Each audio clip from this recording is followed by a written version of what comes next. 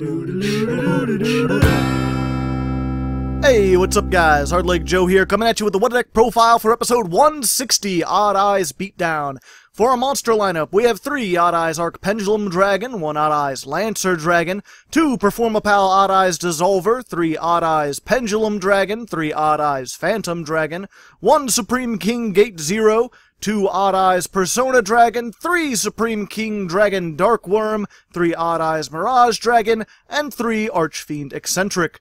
For spells, we have 1 Raigeki, 3 Pot of Desires, 3 Duelist Alliance, 3 Dragon Shrine, 1 Dark Hole, 3 Terraforming, 1 Foolish Burial, 3 Spiral Flame Strike, and 3 Sky Iris. Our extra deck consists of 2 Heavy Metal Foes Electromite, 2 Odd-Eyes Vortex Dragon, and 1 each of Rune-Eyes Pendulum Dragon, Performapal Gatling Ghoul, Starving Venom, Odd-Eyes Absolute Dragon, Red-Eyes Flare Metal Dragon, Gaia Dragon the Thunder Charger, Big Eye, Zephyr Metaltron, and a basic Nightmare package of Unicorn, Phoenix, and Cerberus.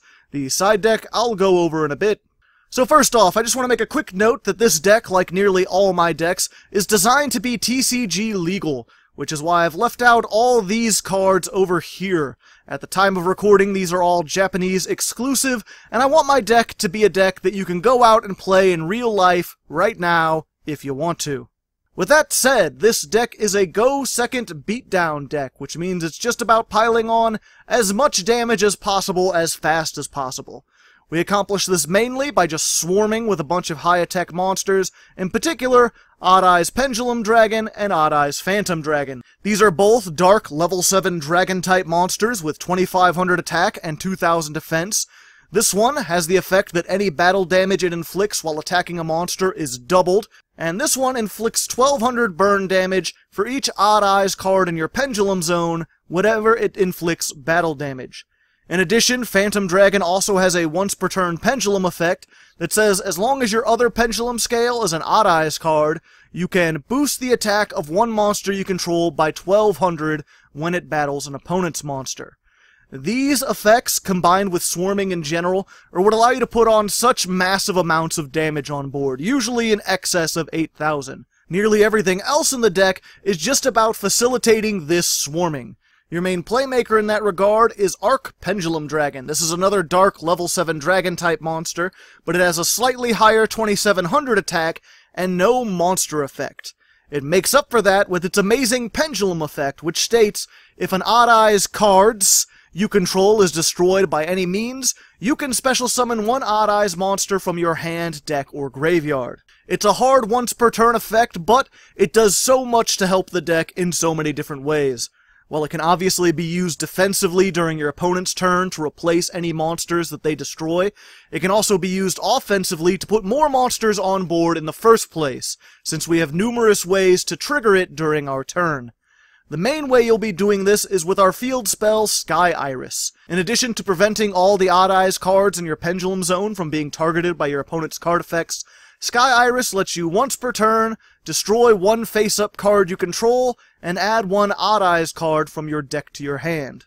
So, if you have this and Arc Pendulum in one of your scales, you can place any other Odd-Eyes card in your other scale, destroy it with Sky Iris, and not only will you get to search any card in the archetype, but Arc Pendulum will summon any monster from the archetype from either your deck, graveyard, or hand, since an Odd-Eyes card was destroyed.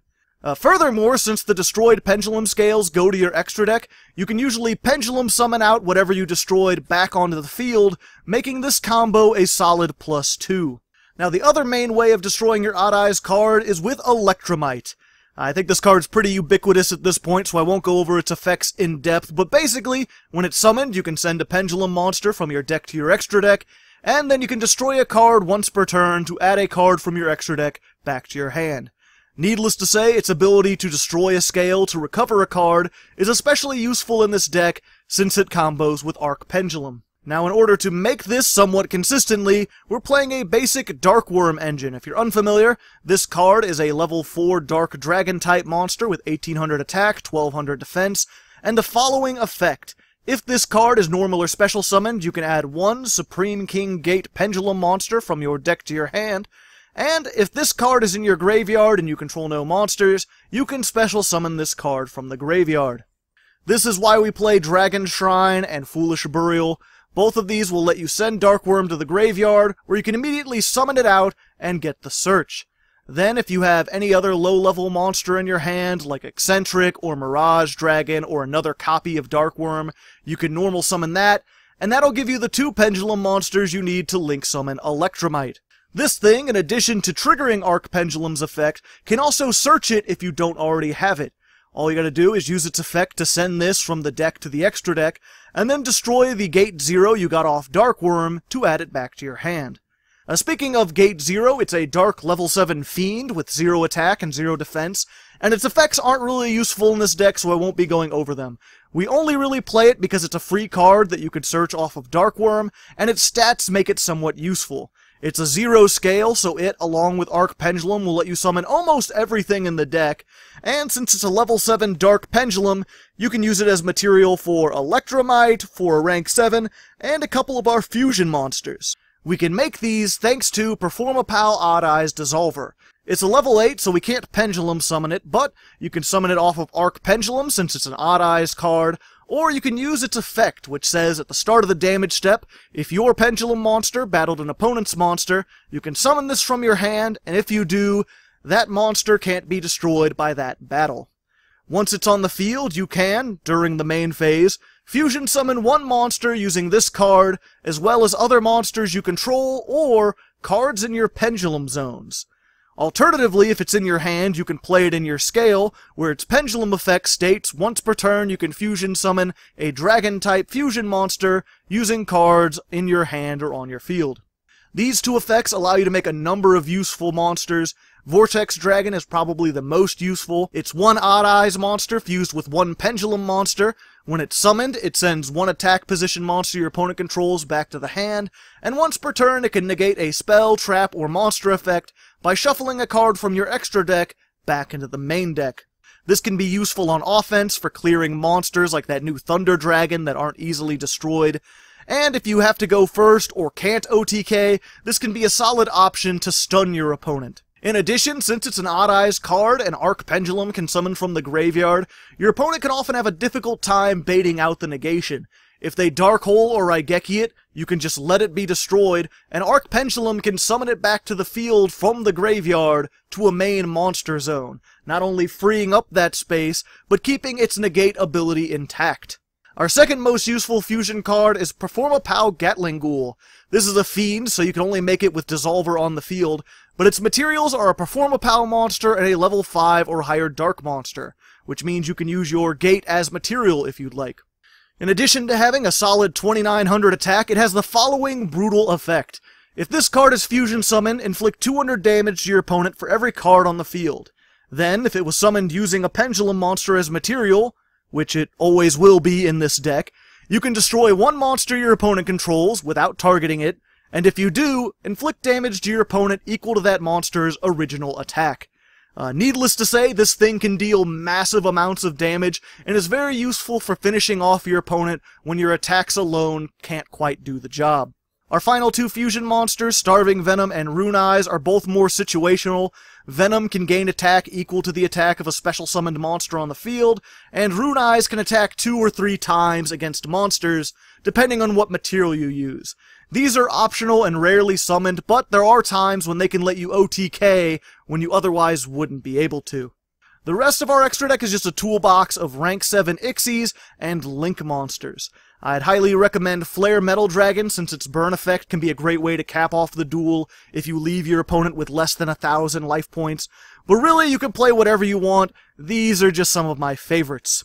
As for the rest of the main deck, I'll just go over everything I didn't talk about in order. Lancer Dragon is basically just a big 3000 beat stick. You can summon it off of Arc Pendulum for extra damage.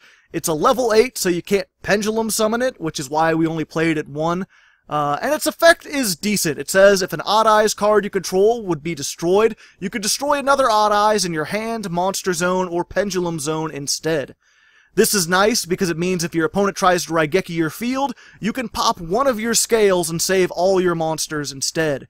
Or if they try to Twin Twister your scales, you can destroy one monster you control or in your hand to save them.